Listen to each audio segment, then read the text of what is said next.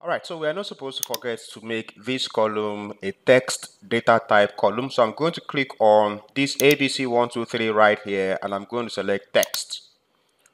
So when it comes to creating conditional columns and filling the conditional column dialog box, there is still something else that I haven't shown you yet. So if I go to create a new conditional column, and before I really do that, let me tell you what I am about to create now. So you see that we have two columns here. One of them is current level and the other one is next level if promoted. So we are going to assume now that anyone whose student grade column is showing as fail is going to remain on the same level. However, if somebody's student grade is pass, then the person has to move to the next level. And if the person's grade is advised to withdraw, then the person's promotion is going to be advised to withdraw, right? So essentially, I want to create a new column somewhere. So I want to create a new column somewhere like that. Now, in that new column for each person, the values are still going to be based on conditions. So the condition is going to be something like, okay, so for this person who has passed, then this 200 level that we have right here is going to be the value that will be shown here. This person also passed, so this 200 level is the value that is going to be here. Now, this person is advised to withdraw. So in the new column, what will be there will be advised to withdraw, right? And then this person who has failed right here is going to have this 100 level coming in here because it's going to remain on the same level. So when you look at the rules here, you will see that the rule we are applying now is going to fetch the values from inside a column. Unlike the first one we created where we're actually typing out the output values, we're typing out the output values. For the values that we want now, we have to import existing values from some real existing columns. So I'm going to click on my Add Column tab and go to Conditional Column. And we are going to carefully fill out this form. So this new column name, I'm going to call it Promotion Status. And it's going to be based on the student grade column. It's going to be based on this column right here. And I'll be saying that if the student grade column equals to pass, for example.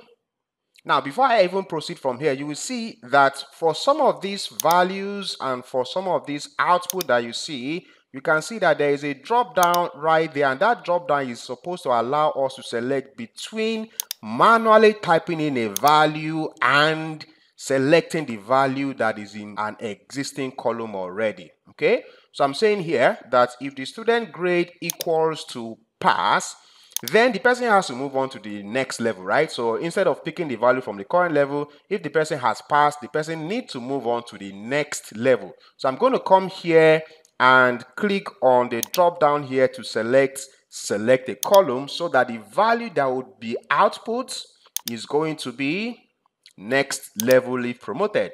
Then I'm going to add a new clause to say, again, if the student's grade equals to fail, then the person has to remain on the same level. That means the value that is going to come out for that person has to be the same value of what the current level is instead of promoting to the next level. So I'm going to click here again to select a column, and I'm going to say, hey, for that person, you have to give me back the value that is inside the current level. Now, otherwise, is going to be advised to withdraw because the person did not pass and the person did not fail. The person is actually advised to withdraw. Really, the person has failed woefully.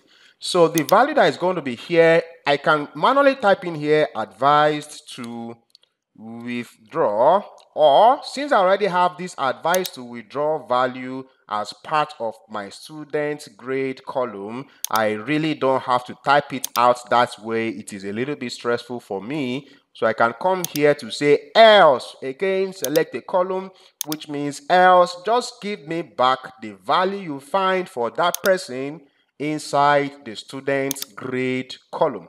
Okay, so when I click OK here, I have my new column For some people, they are going to promote to the next level. For some other people, they are going to be advised to withdraw. And for some other people, they are going to remain on the same level, right? So anybody who has passed, for example, is going to move from 100 level to the next level.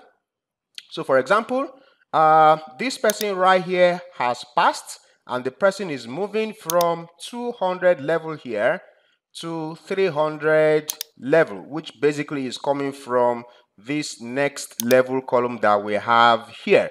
Now, for this person who has been advised to withdraw, then the person's promotion status is also advised to withdraw. And for this person who has failed, then the person basically cannot move from 100 level to the next level, which is 200 level. The person basically has to stay on the same level.